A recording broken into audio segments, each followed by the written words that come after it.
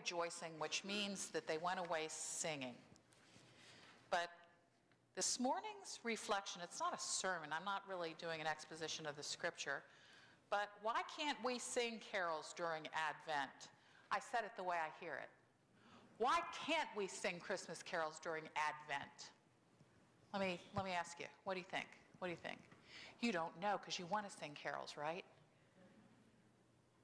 Any idea why we don't sing them during? Oh, we did sing some this year, you got to admit. I learned not to poke y'all with a sharp stick every Sunday. What do you think, Ann?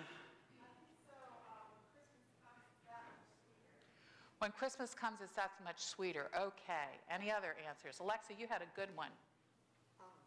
I like Advent because it's a time of preparation. We anticipate and get ready. It's a time of anticipation and getting ready, as opposed to Walmart and Hallmark that think it's Christmas sometime around August anymore, right? Was Jesus born in December? We don't know, but probably not. So why the 25th of December? There is a reason for that.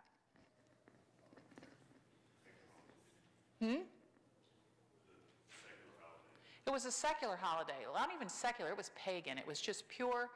It was the winter solstice. People wanted to go out into the woods and make merry and get into mischief, and the priests of the day said, you know, what a good time for a celebration.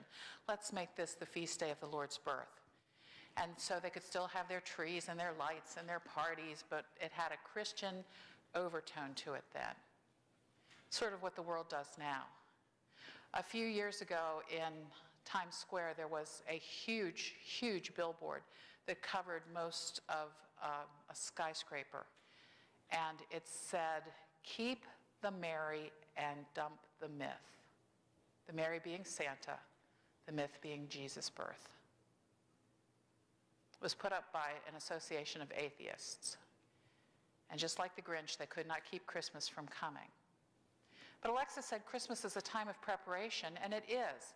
But for Christ's people in the church throughout the centuries, it's not a preparation for the birth of Jesus, because guess what? That already happened.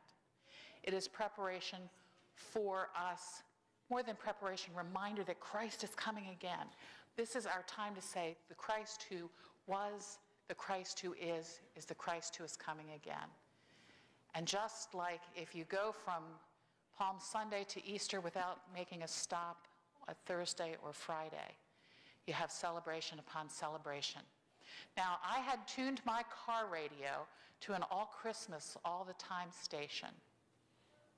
I turned it on this morning. When I turned the key in my car, the radio was on, and I heard Lionel Richie singing all night long. That was not about Christmas, because the world has given it up. It's gone already. It's packed away for another year. Now, Lisa, you would have left your tree up had it not just given up the ghost of Christmas past, present, and future. I know people who, I've passed Christmas trees on the side of the road on my way here, waiting to be picked up, because the world is ready to move on. That's why we don't sing a lot of carols during Advent. We sing the songs of hope and expectation.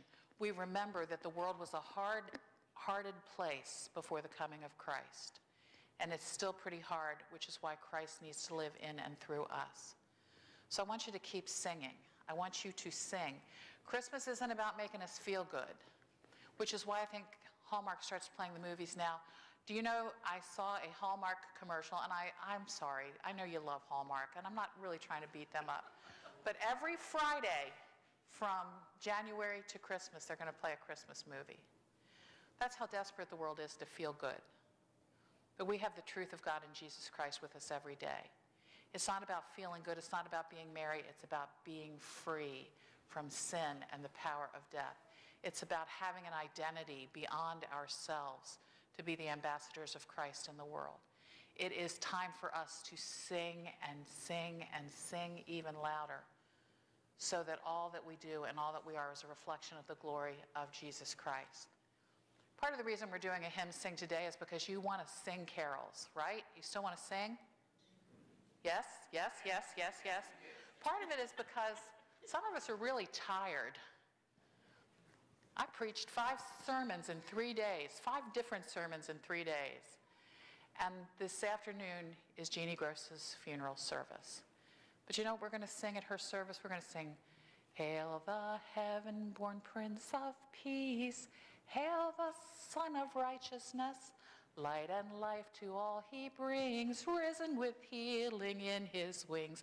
Sing with me. Mild he lays his glory by, born that we no more may die, born to raise us from the earth, born to give us second birth. Hark the herald angels sing, glory to the newborn King. As much about Easter as it is about Christmas.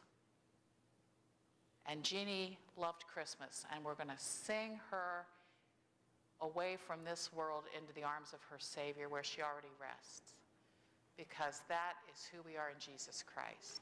So in that regard, how can we keep from singing? So get ready. We're going to sing a little bit more in just a few moments.